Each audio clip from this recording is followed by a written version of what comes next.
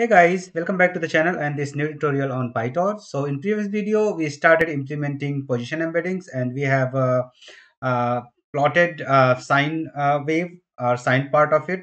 And like we have two parts. One is like even positions are sine waves and odd positions are cosine waves. So we plotted three I values for sine wave, and we could do the same for cosine wave as well.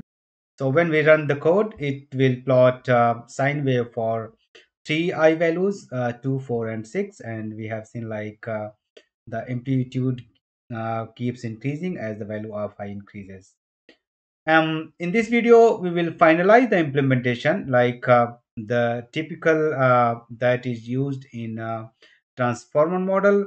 And also we will check three important properties of it. One is whether the relative position property holds. The second one is if the relative position property holds after a linear transformation. And the third one is like only initial few position in position embeddings are important. Okay, so let us dive in and first complete our implementation. So in general, the word embedding of any transformer model, especially the base model, is 512, and the position embedding should be of the same dimension because we need to sum them up to generate the final embeddings. So we will use dimensionality of the model 512, and instead of using value 1 or 2 values, we will use all i's. Okay, all i's means for I in range, we'll simply say dimensionality of the model. So each position should extract position embeddings in the same dimension as we have the word embedding. So that's why we run all i's from ranging 0 to dimensionality of the model. And we need to handle a special case where we keep the dimension 0 for padding token. And so it is a very important note here. Each and every padding should be used as a 0, not any other like minus 99 or something like that.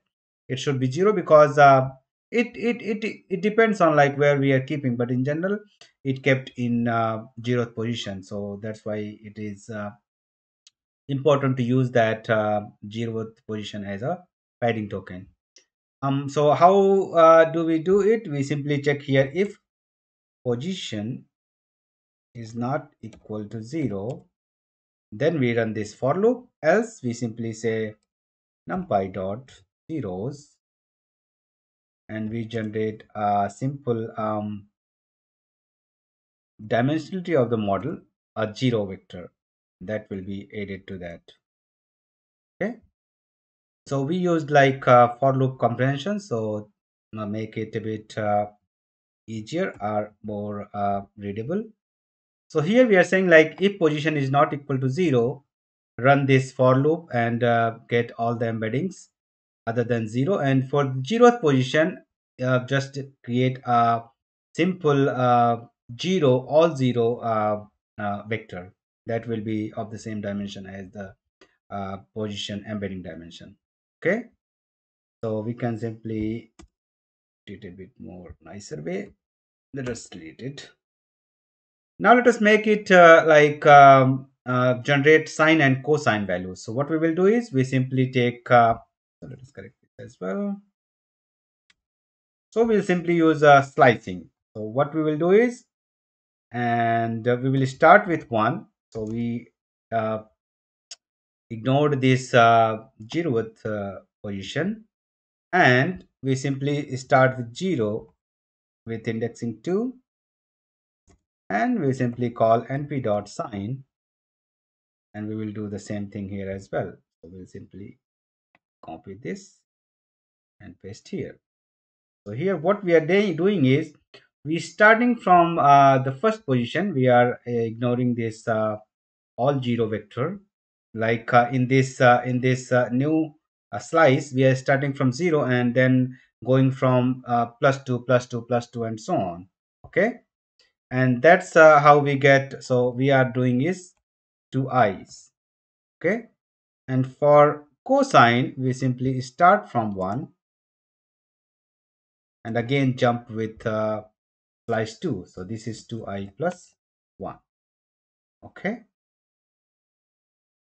So we have generated sine and cosine values in position embedding as well. So this is our actual position embedding that we need to use. Okay. So now let us factor some of them. So let us say x is equal to position. Let us generate the position. So let us say np dot range and 0 to max positions. Okay. And now we can say embedding of this segment. So it has like 0 to 100 samples. So the sequence length is 100.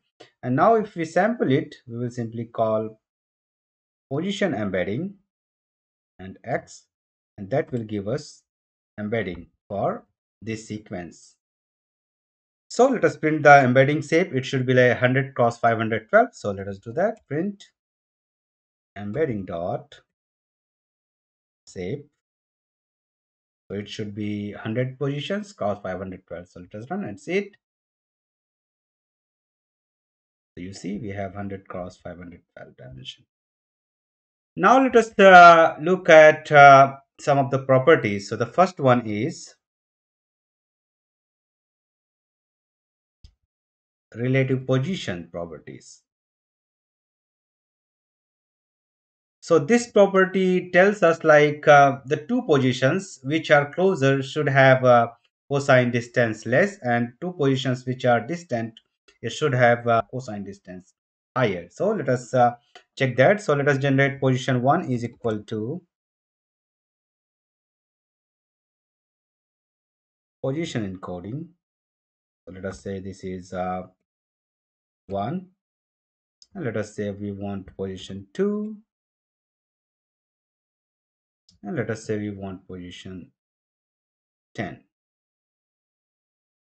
Okay.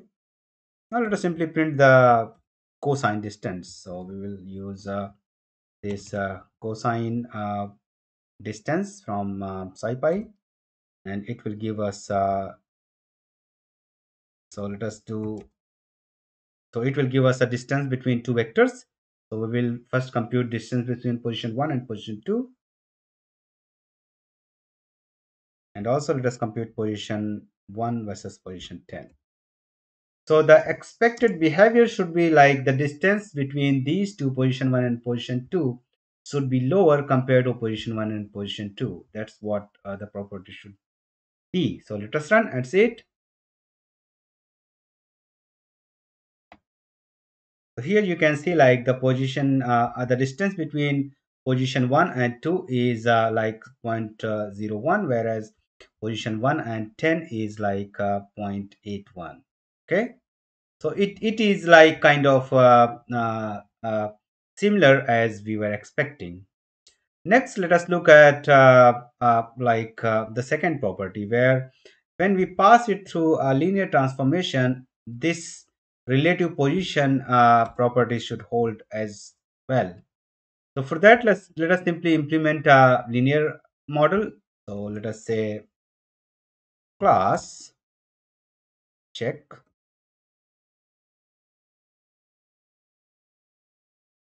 linear property, and we will simply extend nn module, nn dot module, and we define init, and what we need is in feature and out feature. Okay, and we need to call super as well, and we simply define self dot model is equal to nn dot linear in features out features. And let us define our forward method, which will accept input, and it will return self dot model. So this input would be a numpy array, so we need to convert it into tensor. Torch dot tensor input, and let us use t type is equal to torch dot to. And to visualize it or to compute the distance, it should be detached, and that's all. So let us pass the embeddings through linear transformation and then compute the distance again. So let us do that. So we will pass through, let us call p1 is equal to, let us actually create first l linear model is equal to check, and in feature should be 512 and out feature should be 512. Now let us say p1 is equal to lm, and let us pass position 1, and let us do the same thing for position 2 and position 10. Okay, now let us simply compute the distance between these now. So in theory it should be the same as here after passing through the linear transformation as well. So we will call it p1, p2, p1, p10. Okay, so let us run and see it.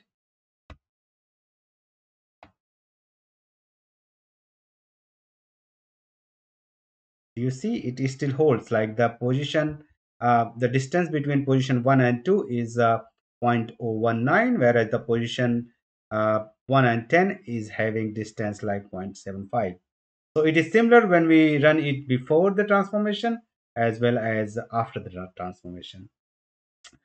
And now the last property is like not all the positions are important for position embedding. So like we have 512, only initial few of them are important.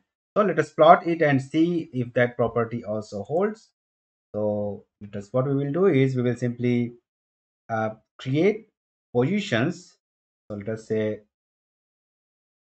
let us call input sequence is equal to np dot range 0 to max position. Let us say we want to generate 100 positions. And now let us create embeddings is equal to position embeddings, and let us say input sequence. Okay, so this is a one input sequence which we have the embeddings. Okay, embedding, let us say sequence. Okay, so we will use simply color mesh to plot the embedding. So let us do that. So first let us set the uh, size of the figure. So let us say figure, and let us call figure size is equal to, let us say it's 10 cross 8. And now let us plot dot color mesh and simply pass embeddings. Okay, and now let us simply plot dot. So let us first look at the raw plot, and then we will add more attributes as well. So let us run and see it. So here you can see like from let us maximize it. So here you can see like from 0 to 100, it is like positions, and this is 0 to 500, this is like um, position embeddings, like 0 dimension to 512 dimension. So here you can see like around 150 dimensions only are important, and remaining are like very plain color. Okay, so let us make it a bit more beautiful. So we will use plt dot, let us say x label is position embeddings, and let us say it y label is equal to token positions. Okay, now let us add a few more things. So let us add x limit, and it is like x, we are saying it's 0 to max, 0 to dimensionality of the model, and let us reverse the y limit. Okay, so that now it will be like starting from max positions 0. And so let us show the color bar what it looks like, and that's all. So now we will look at it. It will be quite better. So let us see. So you see it looks now much better. So the most important factor here to see is like after like around 150 dimensions, it is like simple, it is, there is no difference. Okay, so like initial, we can see initial 150 dimensions are only important in position embedding that can discriminate all the positions that we have. Okay, so that's why when we add it with the word embedding, so in theory what will happen is as the position embeddings are added with word embeddings and word embeddings are trained, so in word embedding initial few like say 150 dimensions would be 0, the word embedding what it will learn, and then this added position embeddings will be only factor there. Okay, so it won't affect the word embedding, as well as word embedding won't affect the position embedding. So I hope that is clear, like what position embeddings are and what are the property it has, and why the proposed method is kind of very elegant in a sense, like it holds the properties required for the position embedding. So we will be on break for next couple of week for Christmas as well as New Year, and afterwards we will start again with subsequent masking. So thanks for watching. Bye for now. Take care. See you in the next.